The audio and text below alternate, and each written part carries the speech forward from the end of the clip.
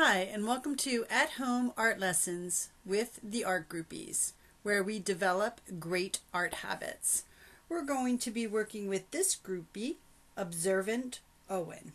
So Observant Owen is like a little ant who walks quietly but very observantly across a piece of artwork. Observant Owen notices everything. So we're going to be like that little ant and walking across pieces of art. We're going to take a trip to South Africa, where we're going to see the art of the Ndebele tribe in South Africa. They've been creating these beautiful, dramatic pieces of art on their houses and on their gates and fences since the 18th century. They use these beautiful different types of geometric shapes, and each color and shape represents a secret message. So Ndebele tribes and Ndebele houses are extremely bright in colors. So we're going to be creating these houses, and we're going to be using geometric shapes. We're going to first start off with some simple templates that I cut out. We're going to start with the house in the background, and since the house is going to be in the back, I'm going to use a thin black Sharpie because we're going to try to show space with this project by showing things that are further in space and things that are closer in space. So we're going to show depth. So I'm going to start with these beautiful gates up front of the Ndebele tribe. And I'm going to use my templates in the foreground, which are always in front of the Ndebele houses. And I'm just tracing around my templates. I'm going to create that gated front. They used a lot of shapes and geometric designs that looked and resembled like a step. They also would have an arch over top of their gate. And again, I'm using a big thick black Sharpie. I'm going to go around and use that line and make it a little thicker so this appears to be in the foreground or in the front of the house of my Ndebele architecture. They made these back in the 18th century using mud. So they would create these beautiful structures with mud. And they would make their designs in the mud with their fingers or sticks. And each geometric shape would actually have a secret meaning. Now, nobody knows what these secret meanings are except for the people who create them. They also would create their meaning with colors as well. I'm going to create my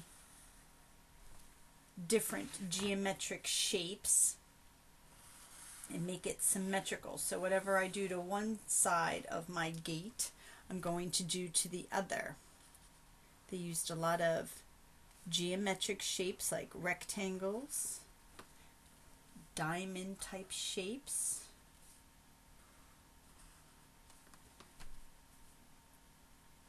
also arches. After I get done creating my design, I'm going to color it in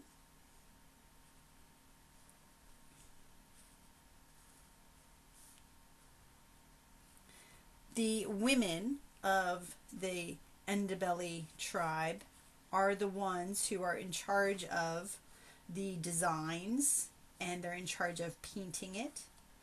And every time one of their children, or I'm sorry, one of the boys turns 16, the Ndebele tribe changes the painting and the design on their houses. So I thought that was really crazy. So after I am done creating my designs, I'm going to color them in with bright, beautiful colors. In the foreground, on the gated part, I'm going to use markers because markers come out nice and bright. And in the background, on the house part, I'm going to make my colors with colored pencils.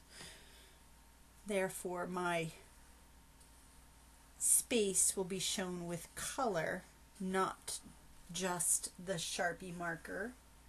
My thick lines in the foreground along with the bright colors, and thin lines in the background with the lighter color.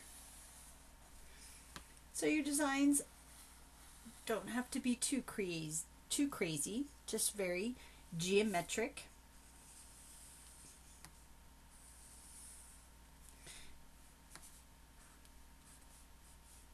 The young girls of the tribe are also taught these traditional images and colors at a young age, so they can continue on with the designs.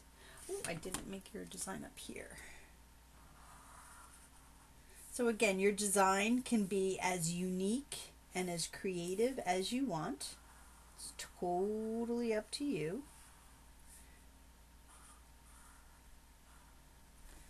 So I'm finished my gate. Now I'm going to work on the house. The house also has beautiful designs. I'm going to make this doorway in the background. Trace it around. So as you're looking through the gate, you can see the door. Finish that step right there.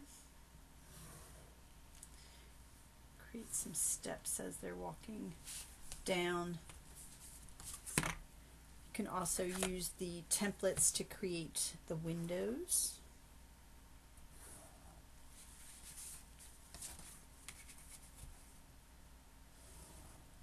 The roofs are thatched with hay and other types of plants that they use to create their rooftops. And they go up to like a triangle point. So since our roof is kind of going off the paper, I'll just make my lines angled in. But you can see the difference between the thick lines of my gate, which is in the foreground, versus the thin lines of the house in the background. And I want to do the designs the same thickness or thinness in this regard. So the designs stay with that foreground and background. Foreground being thick and the background being with a thin marker. That's how artists show depth or space in their artwork.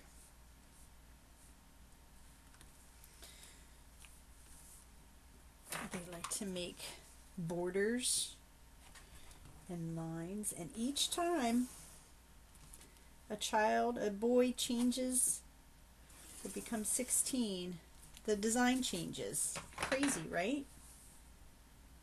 And you can do that cool design above the doorway. Maybe repeat that design to make things look consistent. So the house matches the gate.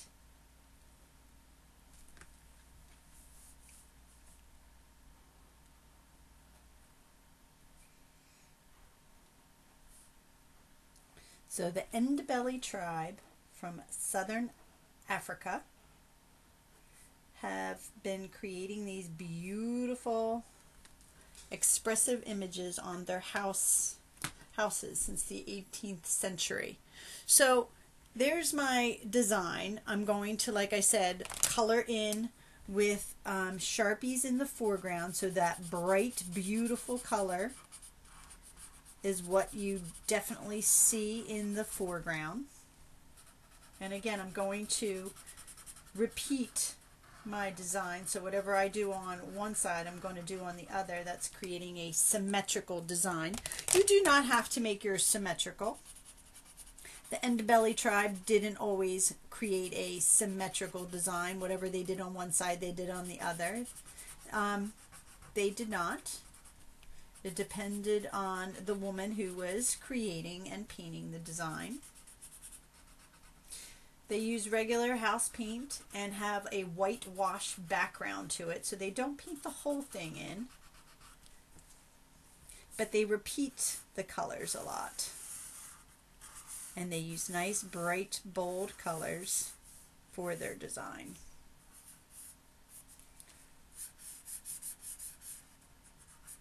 And if you mess up with that black marker, make it part of your design.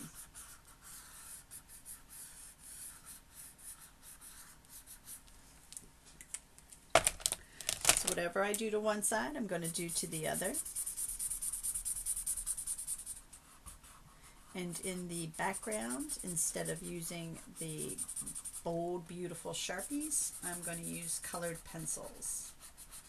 So my picture appears to be showing space or depth, that the house is in the background. So for example, back here is where I would use the colored pencil. So you can see how this is much bolder than this. It still shows up. You can still see the bright, beautiful color, but it's definitely not as bold.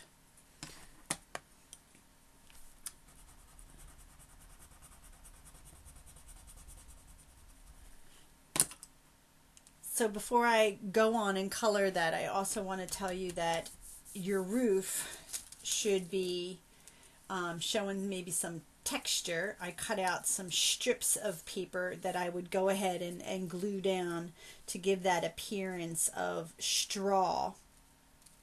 And whatever is hanging off, I can just cut off. But I want to lay that out. So for example, here's my finished project of my Ndebele tribal house. I used, like I said, the crowns or colored pencils in the background, and you can leave your background of the house white because that's how the Ndebele tribe did their piece. The gated way is done with my Sharpie markers, and I colored in even the background, but used kind of stippling here to show the sand and show that it's darker because it's closer in the foreground, and as you go back it gets lighter and the dots get further apart. I colored in my sky and I made a sun and used some stippling for my sun. So again, this is an Ndebele South African design with geometric shapes and bright, beautiful colors. So I hope you enjoyed these bright, beautiful houses and have fun creating yours. Thanks for joining me.